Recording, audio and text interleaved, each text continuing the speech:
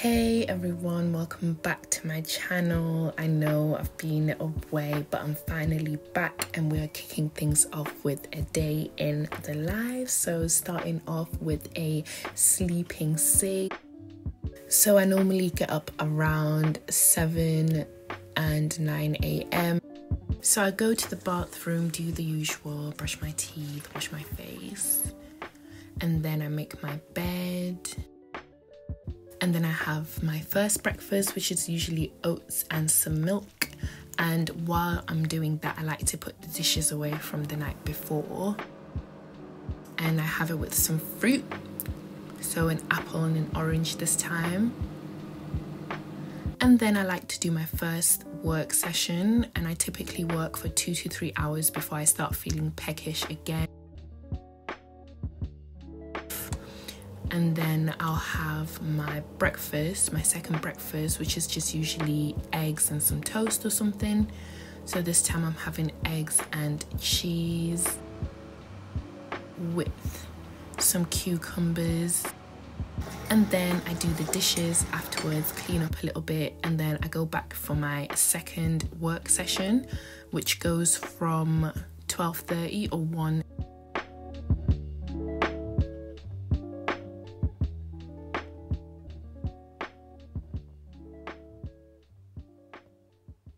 So I'm just going to talk you through what I do for my fluid mechanics course. So to revise, just kind of to remind myself of key things, what I tend to do is I refer to the textbook. So luckily my lecturer, he references the textbook and the page that we're referring to. So I go through it. Basically, the lecture notes are a summarized version of the textbook. I go through it, then I do the tutorial questions, and I thought I finished. No, I thought I didn't finish, but I was only left with like a little bit for the last question. So to kind of keep track, just to help track myself, I use a spreadsheet. And basically, this is all the lectures, lecture note, problem sheets, homework. Sometimes we get extra homework. Basically, just to make sure that I'm doing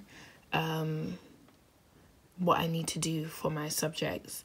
So as you can see, everything that's in green means that I've done the work, I've revised it, and I've done the question. Everything that's in orange means I haven't finished, and if it's blank, I haven't attempted it. So these are all the tutorial or problem sheets or tutorials that I haven't finished. So I thought there was a lot here, but it's literally like the last bit of this tutorial that I need to do. Even if I'm left with like a little bit of a question, I still mark it as orange, meaning that I need to go back and I need to finish it. And obviously they're 10 weeks per semester, so 10 weeks of lectures for each module. And then that's how I tend to track myself. So as you can see, I have it for all of the modules that I need to go over or I need to revise. So for this one, it's from last year, but I need to revise it for one of my other modules. So I have it for all of my modules, and then this is how I track myself and make sure that I'm doing what I'm supposed to be doing and kind of have an idea of where I am and what I've done, for example. So that's super important. I think I'll show you what I did for my A-levels, just to make sure that I've revised each topic and make sure that I'm not revising a particular topic too much. I used to have like a tally. I should probably have a tally for this, but I don't really use a tally. I find that I don't need to use a tally for my uni work. Because it's mostly just physics, you tend to actively recall the information by doing questions. So rather than revising a topic, I do more questions instead. So since he refers to a textbook here, this textbook has way more questions. And since I only have like 1 or 2 questions from each tutorial. Tutorial 10, I didn't even finish the lecture. Tutorial 10, I haven't even attempted. So once I finish these questions, because it's still quite a while before the exam, I'm going to do questions from the textbook just to help refresh my memory. And then, yeah, that should be good. Like, the questions are very similar. They're from the textbook, so yeah, that should be good. So this is one of the reasons why this is my favorite modules, whereas for my other modules, referring to the textbook or other resources isn't as straightforward, and you have to do a lot of application and a lot of inferring. So yeah, that's what I do. So now I'm just gonna go. I've got so many windows open. Damn, where's the one that I'm looking? To the textbook that we're using. So this is the textbook we use. So it says page 140 to 142. So I prefer to have continuous scroll. Just makes it easier. What page is that? 92.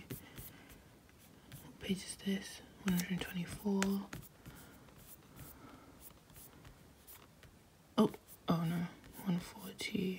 So yeah, basically this chapter, so you can see I've already gone through the chapter. I've made the necessary relevant notes. So I'm gonna revise this chapter up until we finish, just to kind of remind myself, because certain things I've forgotten. And then yeah, I'm gonna do the questions. So I wanted to talk you through my key. So you can see on the page, it's highlighted all in different colors. That's because I have a key, and this is the same key I've been using since A-levels. So yellow just means reasoning or logic. Yeah, reasoning or logic. So basically just the reasoning behind why we do certain things. Pink is when you're looking at the method. So particularly things that you have to pay attention to when you're looking at the method, or when you're looking at equations, or the definition of particular variables within an equation. Green is the method, so how you do this. So for example, here it says that if the density varies over the surface, then you have to use this integral. But if the density and the velocity are constant over the surface, then you use this equation right here. Blue is for definitions. And what is another one? Purple are things that I have to pay attention to, things that I have to watch out for. So is there anywhere? So I've used purple here. So for example, this is telling me why. It is the normal component. The velocity of v in the direction is the velocity in the direction of the normal component, or whatever angle that comes off the normal component. So when I did the tutorial questions, I never really understood why it would always be the normal component of Vn, but now I've highlighted, now I understand. So this is something that I have to pay attention to, because sometimes you're not going to get velocities. You're going to get velocities that deviate from the normal component, and sometimes you're going to get velocities that don't deviate from the normal component, so you will need to think about the angle in between. So that's what I use purple for, if that makes sense. Another thing that I do when I don't understand is I watch lectures off of YouTube. So right now I'm watching a lecture from MIT on DNA replication, because this is something for one of my modules, but I don't really quite understand it. So I decided to just watch a lecture to refresh and deepen my understanding.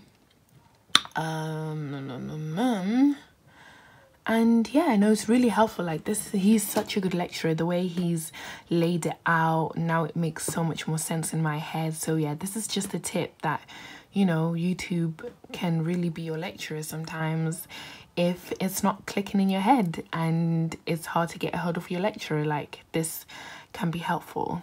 So yeah, there you go. Primase actually doesn't make DNA. We haven't gotten there yet, but it turns out primase makes RNA.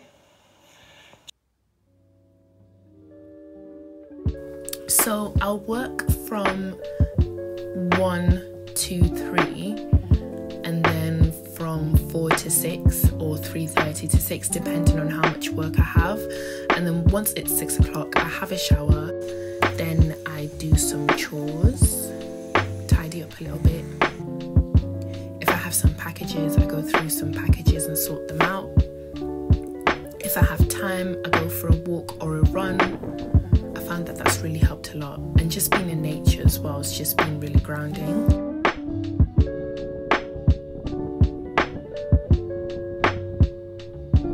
And then I'll make some dinner if dinner's not already been made. So this time I had burgers and some mushrooms as well.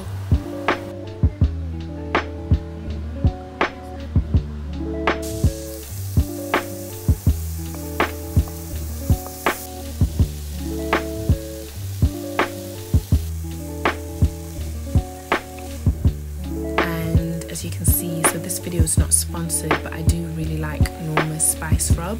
It's really nice, just adds a special kind of kick to the food, so you can see.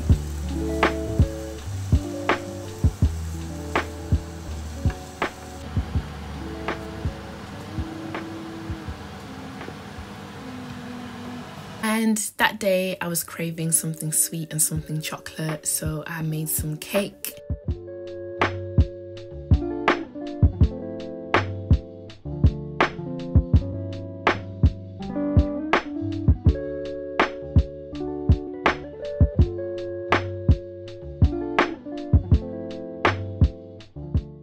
I made some deformed cupcakes, sorry, but they still tasted great, so I don't mind. And then I do my final work session. So this can range from 2 hours to an hour, depending on how much time I have left in the evening. And so I'll work, and I typically like to use a timer just to keep track and make sure that I'm getting work done each day. And then yeah, I get ready for bed, and then I go to bed, and that is literally what happens during my day. That's how my days have looked like typically with regards to exams. So thanks for watching, guys. Hope to see you again, and welcome to the new subscribers. I see you guys, I see you.